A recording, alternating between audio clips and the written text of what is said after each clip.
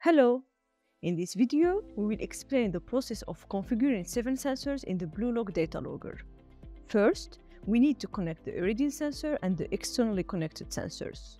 Before making the connections, let's get to know our sensors. Our product set consists of the main sensor, which is the Iridium sensor, and the externally connectable sensors, which are ambient temperature sensor, module temperature sensor, wind speed sensor, wind direction sensor, and the relative humidity sensor. Connectors that connect external sensors have different pin numbers. Therefore, there is no chance of making a wrong connection. By following the pin numbers, we connect external sensors one by one to the Iridium sensor box.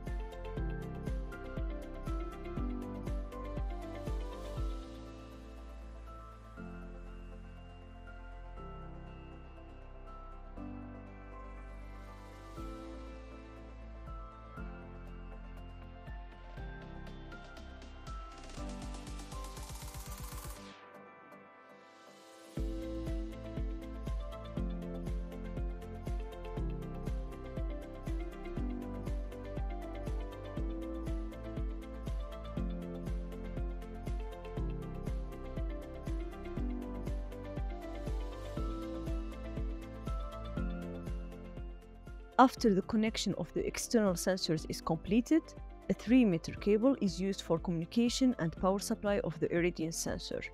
Brown, white, yellow, and green wires at the end of the cable are connected to the power supply and the data logger.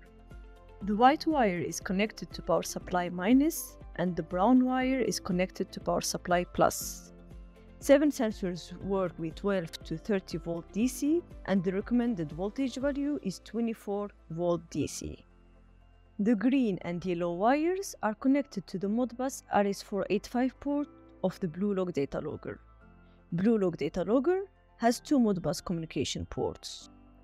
After deciding which port to use, connect the green wire to RS485 data plus labeled as A on BlueLog data logger, and the yellow wire to RS485 data minus labeled as B. In case more than one device is connected to the same port, the device's IDs must be different, while the baud and parity values must be the same. When you want to change the sensor ID, you can change it by using the 7 sensor configuration tool. After the cable connections of the data logger and the sensor is completed, the sensor configuration process must be performed on the data logger interface. First, the power of the data logger is turned on and the data logger Ethernet connection is made. Then, wait for the completion of the loading bar on the data logger screen, where the IP address will be displayed.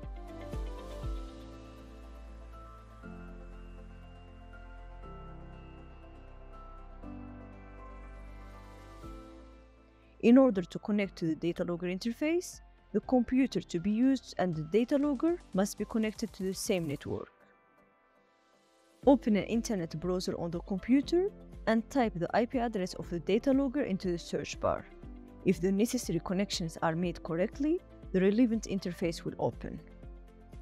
After opening the configuration interface page, enter the username and password information and click the Sign In button. Enter the Devices section on the screen that appears, click on the sensors on the left side, and in the Device Selection section, select All Vendors field as 7 sensor solutions. Then, select the series as 3SIS. In the Interface section, the relevant port is selected according to the connected RS485 port. In the Interface settings, the addresses where the scan starts and ends, and the baud rate are written in order to find the sensor by scanning. Then, the search process is started by clicking the Start Scan button. After the scanning process is completed, the sensor will be displayed in the Bus Sensors section at the bottom. For the configuration of the sensor, go to the Cockpit menu above. In the screen that opens, enter the Real-Time Values section and select the sensor and values to be displayed on the monitor screen. When you mark the sensors you want to see on the screen, the system will be configured automatically. In the Real-Time Values section, the values can be monitored instantly. If you want to check your historical data, you can click on the Charts section and graphically display the data from the sensor on the page that opens. After all settings are made, meteorological data will be displayed on the VCOM monitoring system screen. Thank you for watching.